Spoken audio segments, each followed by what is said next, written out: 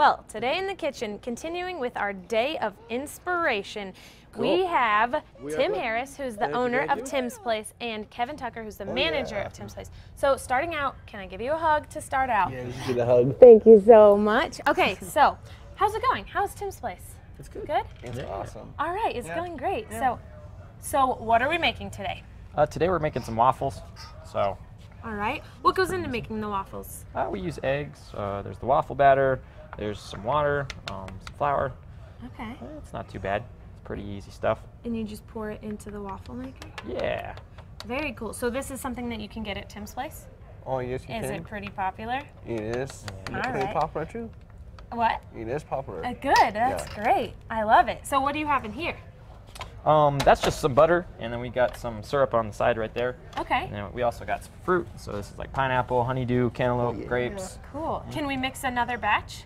Do we have everything to mix it? For a waffle? Yeah. As of right now, no, this is all I got right here. All it's right. pre-made. But that's all right. No, that's okay. That's okay. That's more than enough for me. I mean, it might not be enough. I'm pretty hungry all the time. But okay, what do we have over here?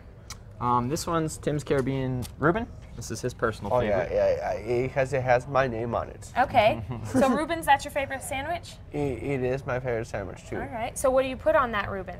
It comes with Swiss cheese. We got a Tim's Caribbean Thousand Island dressing on there, sauerkraut, corned beef, and marble rye. And did you come up with this? I came up with the name. All right. Yeah, I did. I love it. And here? That one's just a house salad with some green chili ranch on the side. And it's got croutons, sunflower seeds, Green tomatoes. chili ranch. Yes, green chili ranch. You can't really get that anywhere else. So. Okay, and then this is just the side toppings. The side toppings to make our own salad. Yeah. All right, well, you know what? Thank you so much for coming in, but we'll be right back with Chad after this. Stay right there.